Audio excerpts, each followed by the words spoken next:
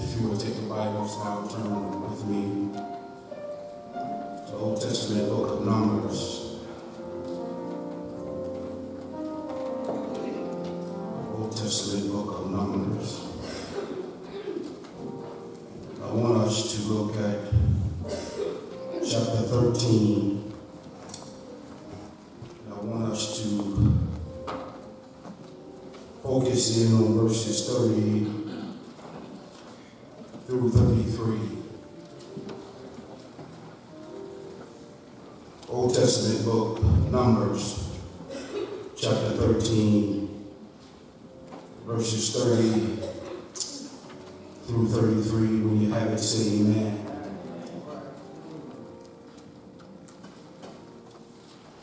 I'll be reading from the English Standard Version of the Bible, so follow along with me in your own translation.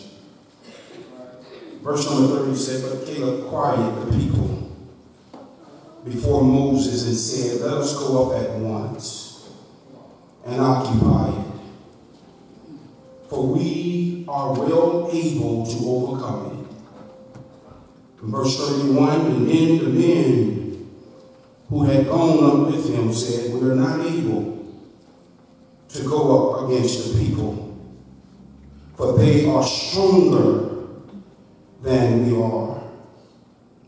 So they brought to the people of Israel a bad report of the land that they had spied out, saying, 'The land through which we have gone to spy out is a land that is filled with giants.' And what they saw there, I'm paraphrasing, put it in my own word, was big, tall giants, and we are like grasshoppers unto them." Let me pull your attention quickly back to verse number 31. "And then the men who had gone up with him said, 'We are not able to go up against the people, for they are stronger than we are.'" If I could tag a title to our text this morning, it would simply be, "Yes, we can." Yes, we can. Father, I pray for clarity today because I know your Spirit is already with us. Give us a heart now that we may receive. Give us ears that we may hear. And give us eyes that we may see. In Jesus' name, amen. Yes, we can. In 2008, there was a tidal wave that swept our globe of excitement and emotion. People was crying and people could not believe what their eyes were seeing. And I remember my mother giving me a phone call, boo-hooing over the phone, and saying words like, "I never thought I would see this day come." She said, "I remember my grandma." She said, "I remember my mom and my dad and her mom and her dad was saying that this day would never come in American history." And I remember there standing on the campus of Oakwood University where students was running out of their dorms and they was yelling and shouting and crying and saying, "We cannot believe what our eyes have seen." And I remember watching and looking and watching these students run out as I'm on the phone with my mom. And I'm like, this is the same type of excitement that my mom is displaying on the phone. And I'm watching these students crying out and just yelling for excitement, saying God has heard the cries of his people. And not only this spirit just resonated within the United States, but this spirit went all around the world, even on the continent of Africa, where people were rejoicing, they was happy, they was shouting, they could not believe what their eyes were seeing. And I remember taking my seat and turning on the TV there in Chicago, watching the 44th president of the United States, elect President Barack Obama, was elected to serve this country, the first African-American president. And his slogan that he used for the campaign, "Yes, we can." And if you remember that, everywhere he would go, all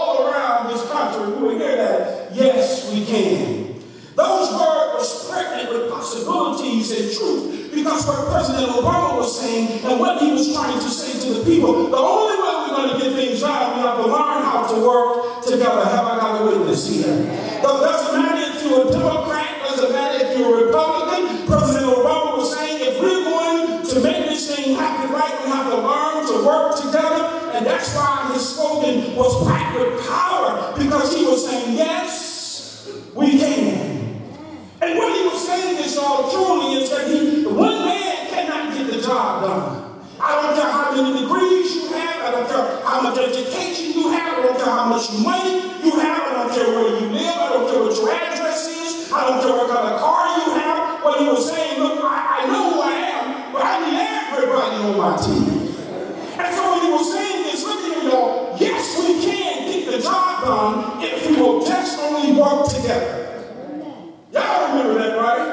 Some of you probably was crying. Some of you probably was shocked when we first seen this thing take place. But that resonated with me.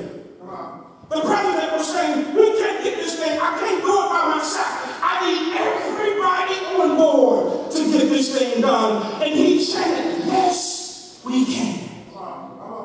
And as we reflect and go back down the road of his presidency, we definitely can see that we got some things done. Come on, say amen. Not because he was the president, because he learned how to work with people of all race and all nationality. They all came together and did the job together. Come on, say amen, everybody. So what I'm saying to you today, Ephesus, as we are preparing to move forward in 2019, yes, we can. We can move forward. We can do what God has called us to do. We can tear out our giants and keep on marching with the order of God before us. So here we arrive in our text, and we find the children of Israel now. They just have come out of the wilderness, and God has been promising them that this promised land belongs to them. God has walked with them through the wilderness. God has shown himself mighty and strong. God has shown them who he is. And God has walked with the children of Israel. God has shown them, look, man, I got some power that y'all have never seen. Y'all remember the story back at the Red Sea? He just parted the Red Sea. And watch this, these same people that we see here in numbers have walked on dry ground. They have seen the mighty hand of God move. They have seen what God can do. And now we are at a point in our text where we find that God is telling Moses, now the promised land belongs to you.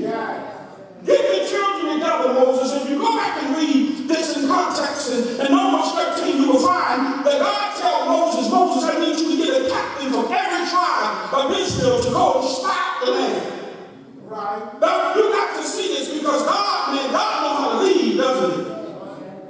God knows what he's doing here. God wanted Moses to go out and find those people that got expertise and that got that knowledge, that know how to get down in the dirt and get dirty. And God said, I need you to go get these 12 from every tribe. I need you to send them over to the promised land. I need you to send them to spot this land out. All right. And if you go back and read it, you will see that. And so here they are. They go over to this land. And I can see now Joshua saying, man, exactly what God said, we see it.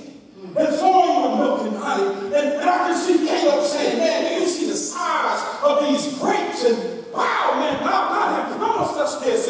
And I can see the rest of the 10 just like, oh, and they're just looking around in the land.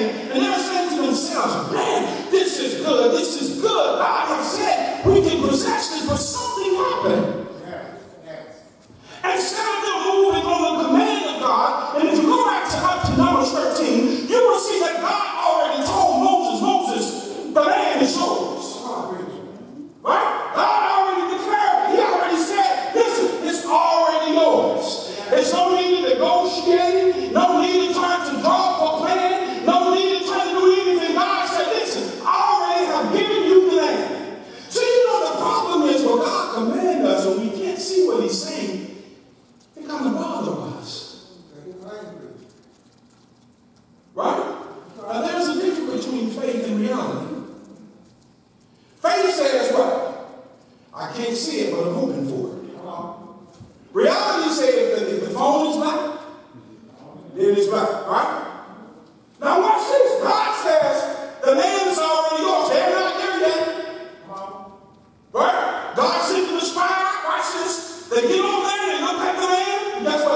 giants, see strong people.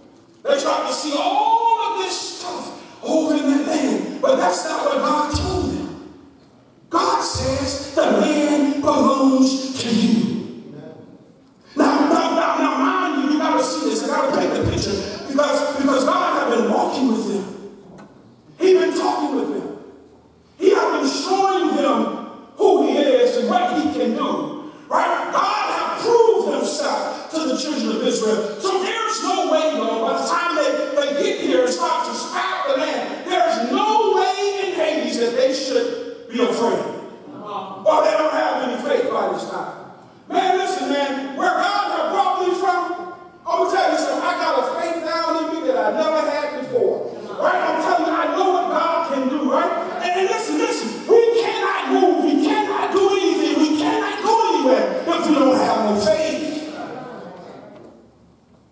And here it is, man. I like this thing. When I was studying this thing this week, you know how it is, you can read the Word of God over and over again, and you still miss those little nuggets, those nuances that's here in the text. And I'm reading this thing, I'm just sitting trying to say to myself, no, children of Israel need to see what God can do.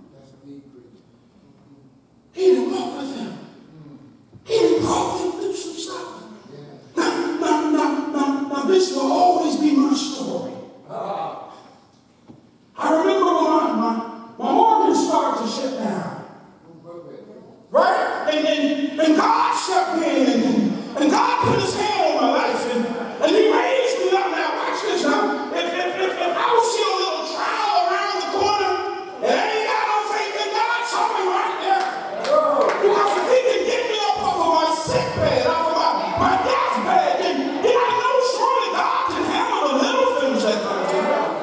Right? And so here's how I feel that the church now has been around long enough to know that God is able to get us to our destination. But some of us, we don't have enough faith. Y'all forgive me, I got to preach this thing without swearing. Because when I'm looking at this thing, God seen them now. He said, go to Moses and send these 12. And they go over there and they see all of this. And when they come back to bring the report back, you know the story. Watch this, y'all. He sent 12 to spy a man. Listen to me. But only 2 came back with a good report. Oh, let me preach this, God. Because what I'm starting to see now and how God operates, he don't need a majority. God only need a minority. He only need 1 or 2 that got enough faith in him to get the job done. Let me illustrate this thing. I remember going into a certain district, I ain't gonna call the name. And I remember getting to this particular district, and I remember going into the church and I asked the church, I said, hey, what's your vision plan? And they laid it all out to me. What do we do this, Pastor? We got to get this done. We got to get that done. And I go into the house of God and I'm looking around and I'm saying to myself, are y'all really happy with how God's house is looking? Well, Pastor, we've been talking about doing A, B, C, and D for years, and that never really happened. You know how we are as Seventh-day Adventists. Come on, say amen. I'm going to tell the truth. Well, Pastor comes and he goes, right? And when Pastor does this and then Pastor do, I don't operate like that. I operate on the altar of God's Spirit. Come on, say amen. And I remember being there, and I'm listening to them talking, and I said to myself, I said, well, here's what we're going to do, Howard. I said, if this is the vision plan of the church, here's what we're going to do. We're going to call a board meeting, and we're going to discuss with the board. We're going to get the board approval, and after we get the board approval, we're going to take it to the business and see what the business have to say. And I started with the business speak to it. I said, I'm going to do a town hall meeting because I want to encourage everybody to come out and hear the plan. So watch this. I go home and pray, and God gave me a plan. A small church, much smaller church than this, about 40 people there. And believe me when I tell you, the money was real tight.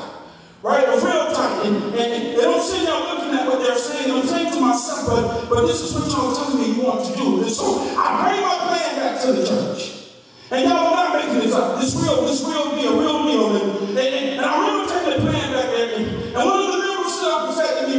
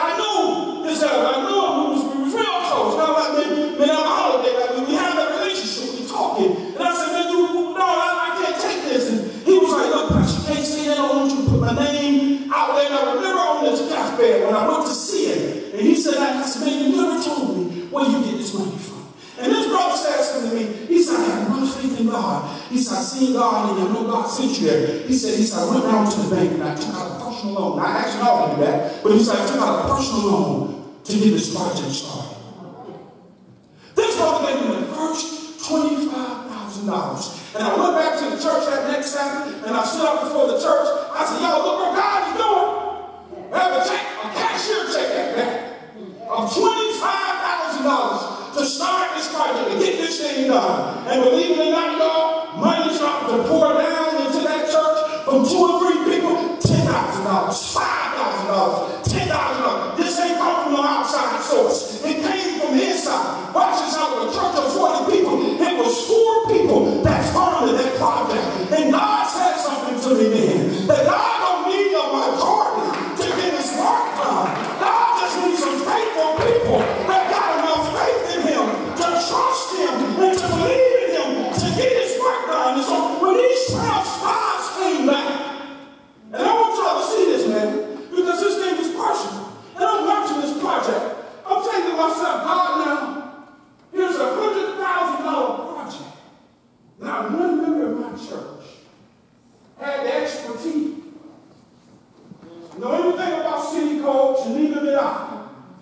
But if y'all remember Pastor Ed Hall, that used to be up in this area, right? Ed had background in engineering and plumbing and electrical. He put me in contact with the right people. And I'm scared. I'm being honest.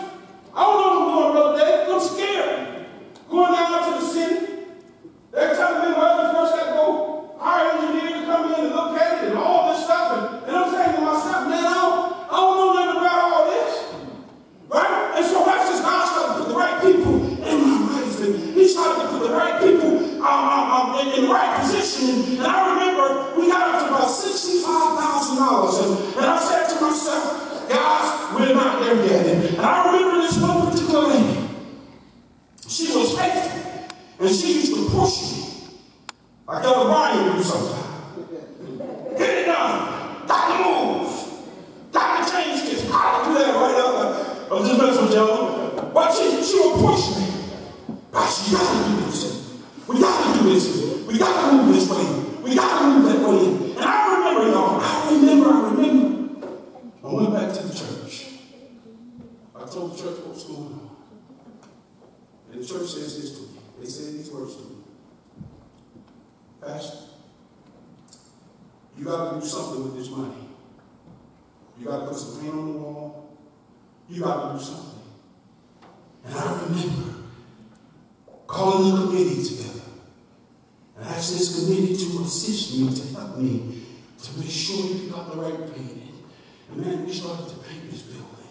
And the next thing you know, man, we started to frame the building. And next thing you know, we started to strip the floors. And we started to build a brand new pulpit. And before you know, we had TVs everywhere on the wall. And we had the capability as a large church would have. And at the end of the day, when we had that grand opening, we stood back and we said, look what God did. It was what God has done through 2 or 3 people. Are y'all with me? Hey, when they went over to the land to spy out, God said the land belonged to you. But when they came back, come back with me to the text. I'm going to get ready to head to my seat. Come back with me to the text really quick. Go down to verse 30. I want to show you. And so when the people came back and they brought this report back and the people started to talk about this thing. And verse 30 said, but Caleb cried the people before Moses and said, let us go up at once and occupy it, for we are well able to overcome it. That sounds like faith to me. Right? God already told it belongs to you, and God said you need to go take it. Now skip down with me to verse 14, because I want you to see something. I already told you, they said we got grasshopper, we got giants over there, and we got giants in our lives, etc., etc. But I want to make this point here. I want you to see this in verse 14. Chapter 14, verse 1. Because believe it or not, some of us don't believe this. When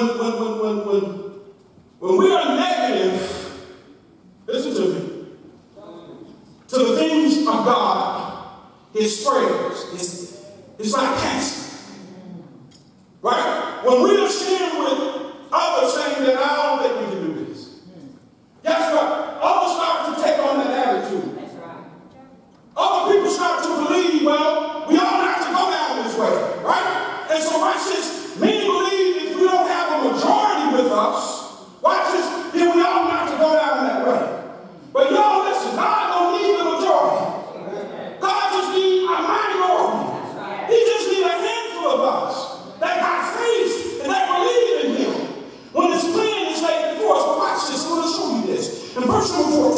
and then chapter 14, verse 1, and then all the congregation raised a loud cry. Yes. And the people wept that night. Not because of the faith of Joshua and Caleb, but because of the negative ones have discouraged the people of God.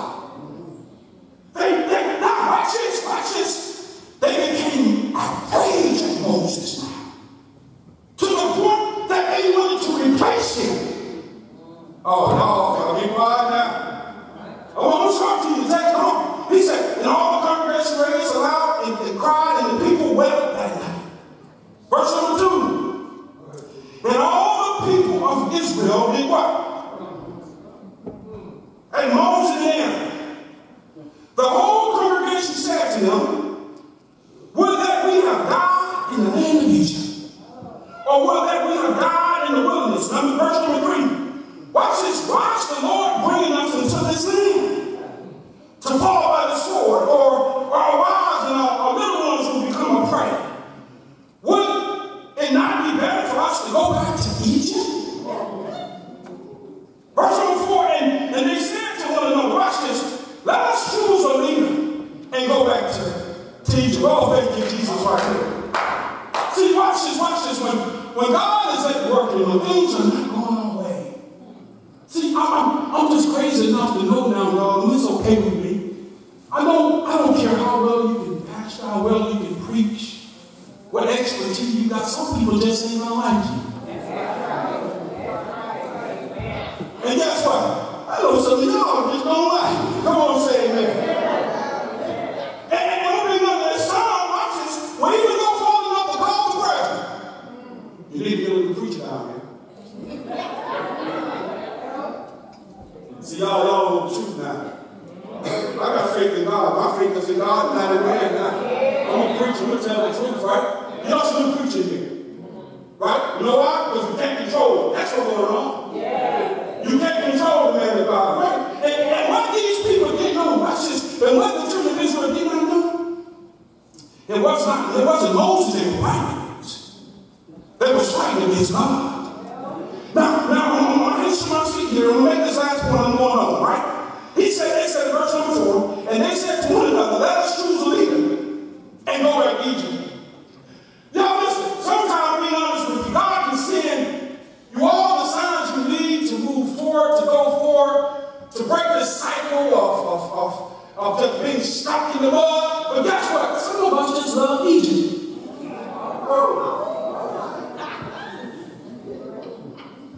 We don't want to grow. We don't want change. Come on, say amen.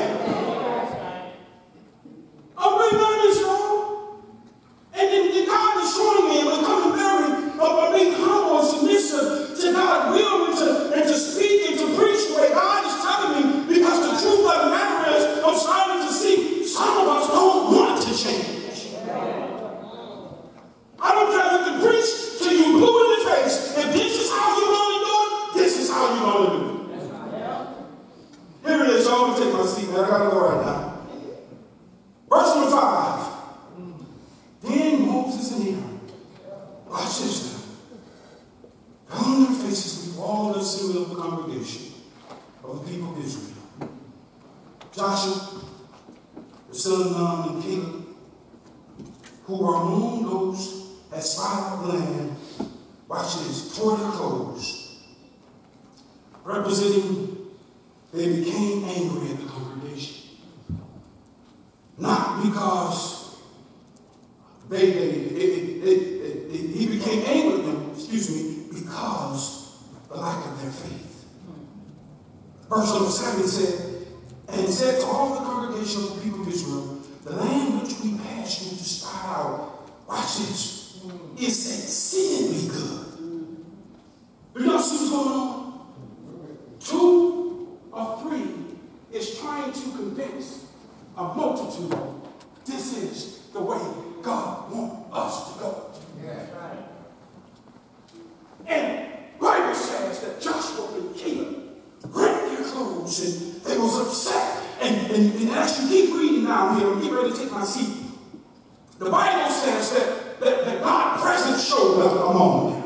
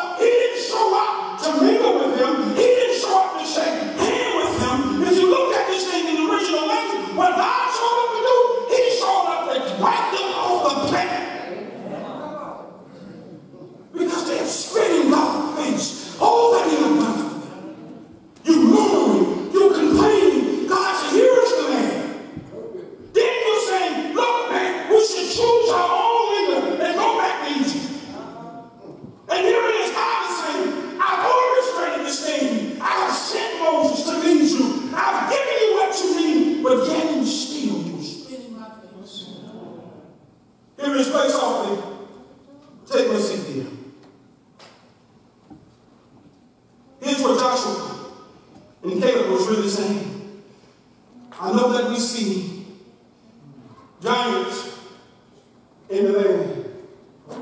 But yes, we can. I don't care how high the mountain may seem. But yes, we can. I don't care what giant that you have in your life right now. Whether it's a giant of depression, whether it's a giant of oppression.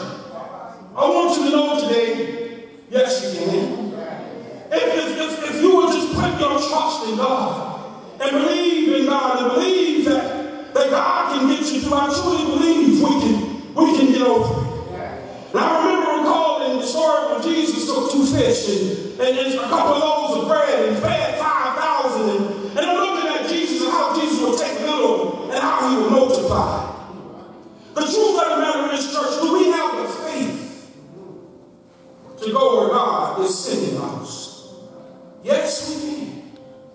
We can do anything we want if we put our minds to it, and if we put God before us, we can get the job done. And that is what I say to us in 2019 as we plan and lay our plans before the Lord. And as we will go and as we will come, I want you to know it's going to get tough, going to get rough. The wind going to blow. The thunder is going to roll and the lightning is going to flash. It ain't going to be an easy ride. Going to be some days when we disagree. Going to be some times that we're going to dislike each other. Going to be some moments when we want to quit. Going to be some times that we're going to stop coming to church. But when you start to feel all that, I want you to remember, yes, we can. We can overcome all of that if we just go put our faith in God and trust the master plan. Ephesus, as we move forward in 2019, I want you always to remember, yes, we can. God bless you. God keep you till we meet again. Let's stand for benediction.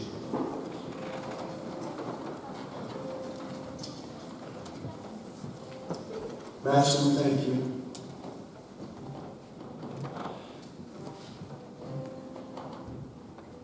Thank you, God. Even when we cannot trace you, God, I've learned to trust you. Thank you for faith. See why you told Peter now, Peter, I pray that your faith fail not. Because the devil can get our faith, he got us. I know the task wasn't easy for the 12 spies. I know they seen some things that they disliked. They was afraid. They were scared. They didn't see how he was going to win the battle. But that's exactly what faith does. Faith don't need no assurance. Because it all linked to you, because you will get us through it. Now, God, I ask that you be with your people. God, they may not go over to start a land, but there are some giants in their lives. There are some things going on within them, Lord, that they may sometimes feel defeated. They don't know how they're coming out. They don't know how they're going to win. But let them know, God, if they put their faith in you, they can make it. We can conquer, we can win the fight through Jesus Christ. Now, God, I pray that you electrify us with your spirit. We need you. Guide us, lead us, protect us.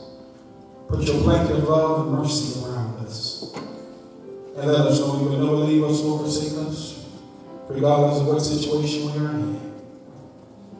And God, I pray for boldness for 2019. Because I know there'll be some disagreements down the road. Because I know the enemy is real. But I ask that you give me the fight I need to stand on your word. Don't let me move on Derrin Davis' merit, but only Jesus alone. Please, this is my prayer. In Jesus' name, amen. May we see it for a moment. The Psalms meditation.